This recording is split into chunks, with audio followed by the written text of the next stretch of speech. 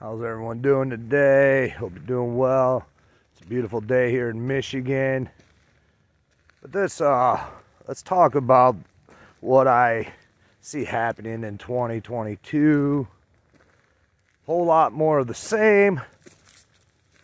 But Antifa and BLM and all these other groups are gonna be out there raising havoc once again because it's an election year.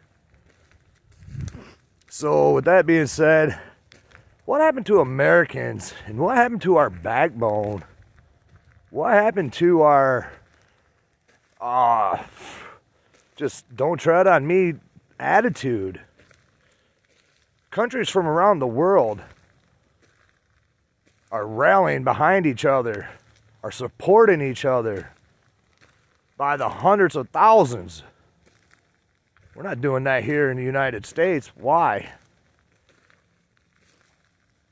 Because the media tells us not to get along. Social media tells us not to get along. See, divided we are powerless. United, we are strong. Now I know not everyone is going to unite, but people here in the United States, we still have a small chance to retain some of our freedoms.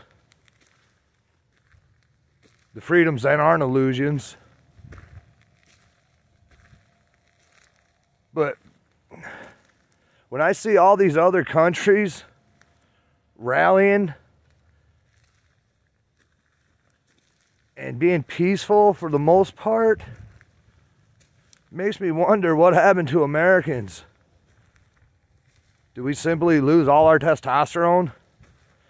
Did we simply just give up? Do we just not care? Do we think it's not going to happen here? I can't answer these questions, but these are things I think about because I have a buddy from the UK who fights this Jimmy John Juice, who walks the walk. I see his videos, you know, and they don't even have any way to protect themselves. Oh, it's no wonder people think we're a bunch of cowards anymore. Because I'm beginning to think we're a bunch of cowards myself.